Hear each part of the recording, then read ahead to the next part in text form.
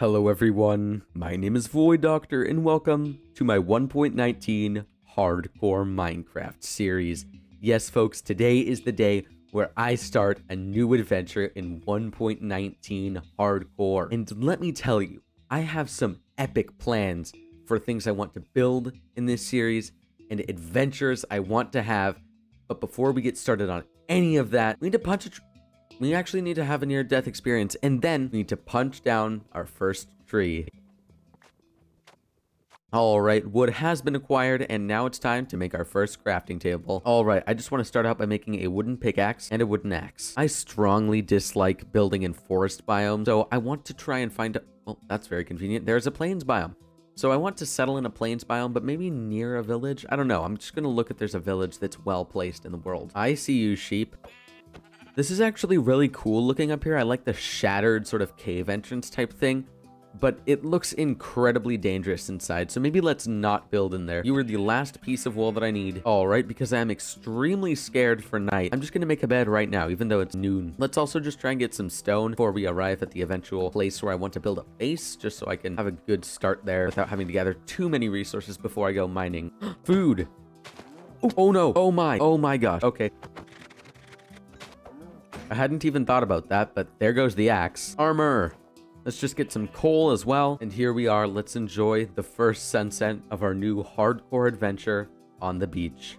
Sweet dreams, everyone. All right, back on the hunt for the perfect spot to build, and this is looking a lot more promising. I don't know, this just seems like the right kind of plains biome. It's just kind of big, has a coastline, and there's a village over there, actually. And it has a blacksmith. Okay, today is my lucky day. And it has local wood right next to it. This is so good. And here we go, blacksmith loot, the first iron gear of the series. Even more food. All right, now that I've finally found a place where it looks like I can do just a little bit of mining, I want to get myself a stone pickaxe to start out with so I don't break the iron pickaxe immediately. And then once we get down to deep slate, we can start mining deep slate with the iron pickaxe so we can get ourselves some diamonds. All right, gonna make ourselves a shield, get ourselves a stone axe, and time to do some chopping.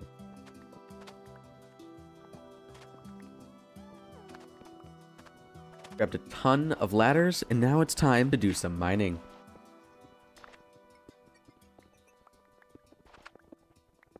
All right, we made it down to the literal bottom of the world. As you can see, we literally cannot see up this hole, and it's time to do some diamond mining. I just realized it is day one. We are hardly into the video, and I'm already doing diamond mining.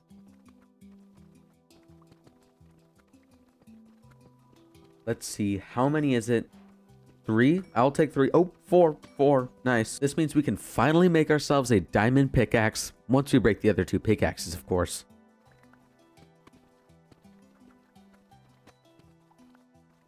All right, that is a lot of diamonds we got. So I think it's time we head back up to the surface and get ourselves some tools. All right, so I want to get a diamond axe, a diamond sword, a diamond shovel, and these 2 diamonds are for an enchanter, so they can go in there along with the other 4. All right, so the next thing I want to do is look for some obsidian, and I think the easiest way to do that is going to be looking for a ruined portal. I got Monster Hunter. That was kind of cool, but it was also very terrifying.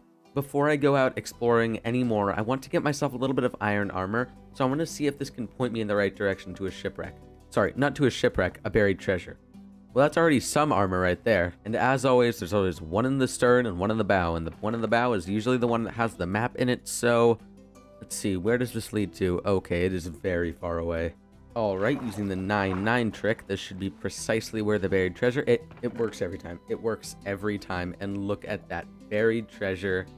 No diamonds, which is kind of surprising considering they usually have diamonds in them, but that is very good. That is still a chest plate, and actually never mind, I have one extra piece of iron back at the house in the village, so we can actually use that. All right, so from that shipwreck we can make a pair of iron pants and an iron chest plate, and so now we are kitted out in various types of metal armor. And here we are back to the ruined portal we started out with. All right, gather the gold blocks from up there, and now let's grab some obsidian.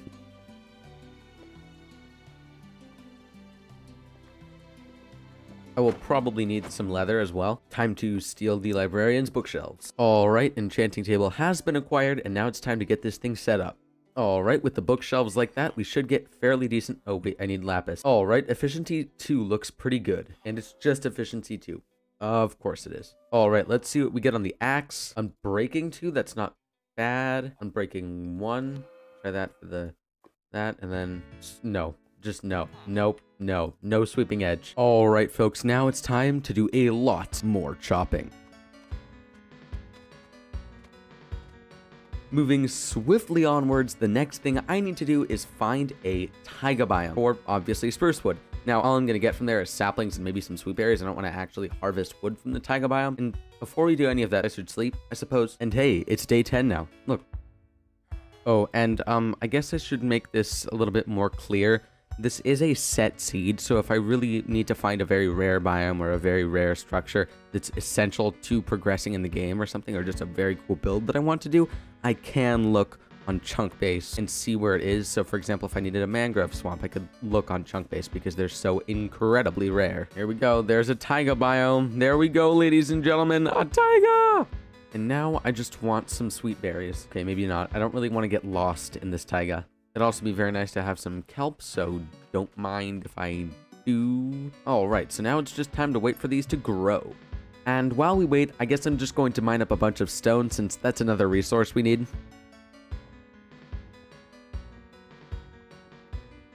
All right, it is time to start cooking some stone. And now, while that stone cooks, I'm going to do some tree chopping.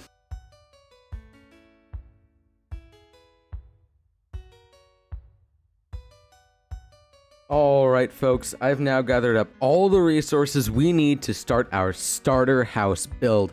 As you can see, it's going to have a pretty diverse block palette and should be pretty cool. Now, the last thing we need to do is find a suitable location for this build. All right, so right around here seems like a pretty cool spot. Got those hills with the forests in the background. Got a little bit of the coastline, as you can see here. Especially from the second floor, you'll be able to see a lot more of the coastline. You can still see the village over that hill. It's just overall a nice piece of land. So I think this is where we're going to be building.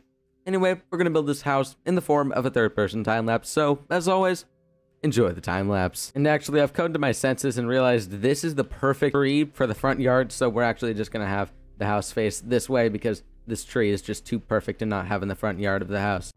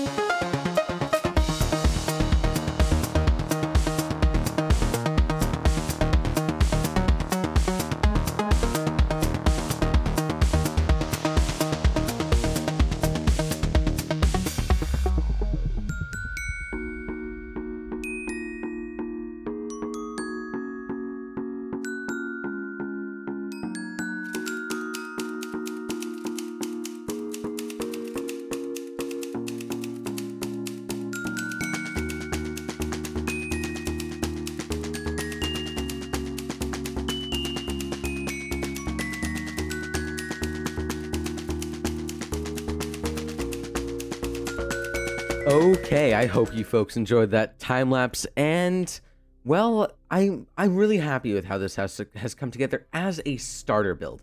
It is obviously not my finest work ever, but I think given that I didn't have a ton of resources to begin with, it was a pretty good build. I managed to pull together some resources and build something that I'm fairly happy with, and that's really what counts in the beginning of the game. Am I right?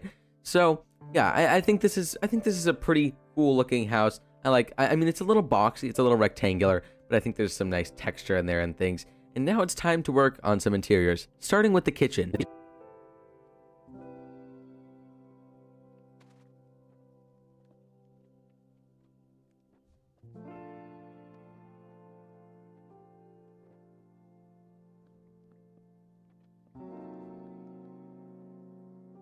kitchen done.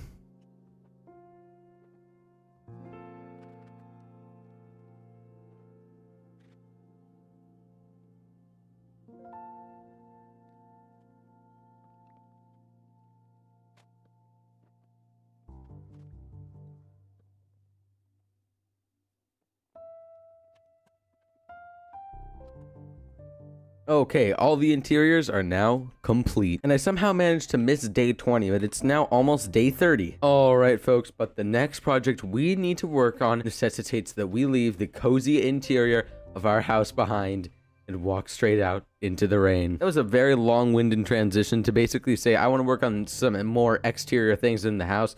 And the first thing that I want to do is just add some sort of little utility shed to the side of this house to hold some tools, or not tools, but like tool benches and things. So grindstones, stone cutter, crafting table, maybe just a decorative crafting table, maybe some barrels as well. Sounds kind of cool. All right, and something just as simple as this will do. This actually looks pretty good in my opinion. It really helps break up the rectangular shape of the house quite a bit. All right, however, the next project I want to work on is a little bit bigger than this. You know, I want to add an enormous wheat field. Maybe not enormous this episode, but I want to expand it considerably in the next few episodes. A big wheat field around the house. So maybe we'll start out here this way because it's a lot flatter, and then once we get some better tools and things, we can start to flatten this land and make it more appropriate for a wheat field. Right now, I just want to start out with this, considering it is already flat. So I'm going to do a bit more mining to get myself some iron for some iron hose, and then we will start tilling the earth.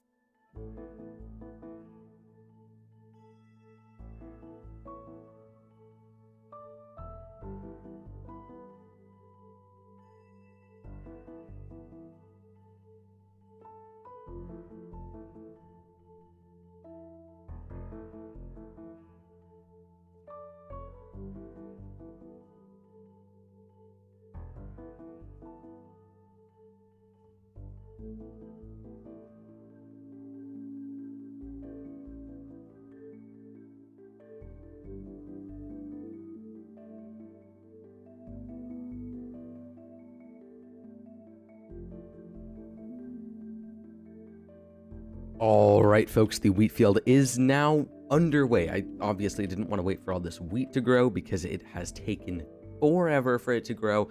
So we'll expand the wheat field and plant a lot more seeds next episode. However, there is one last thing I want to get done in this episode 1 of the new hardcore world, and that is get some cows, maybe some sheep, but probably just cows, in a pen somewhere around the house so I can start breeding them up off camera and get ourselves some leather. So, whoa, that's not good. Oh my god.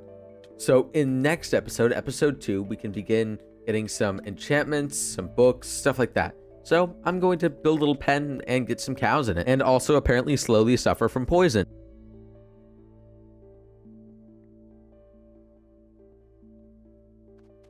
All right, got this whole cow pen set up here, got some cows breeding in there, and I think the pen itself looks quite nice. I like this little Celtic wall. It's one of my favorite things to put around a sort of farm structure. So I'd like to add one of those around this wheat field, but I'm not really done expanding it. I kind of want to make it go around here a little bit more, not a lot larger, but just a little bit to give us a bit more farming capacity. So yeah, and then we'll add one of those little Celtic walls, maybe a little bit ruined, considering this is probably a little bit older than the cow pen. So yeah, I have big plans for the starter base, even though we will be working on much larger projects next episode. Speaking of next episode, you're gonna have to wait for it to see any more of this hardcore world, because it's time to wrap up the first episode of the hardcore series. So as always, my name has been Void Doctor. Please like, subscribe, and share if you did enjoy the video and feel inclined to do so. And at right is a video that I personally recommend. It's my newest one. And at left is a video that YouTube recommends and thinks you'll enjoy. So please give them a little look, just for me, personally. And I'm out. Have a good day.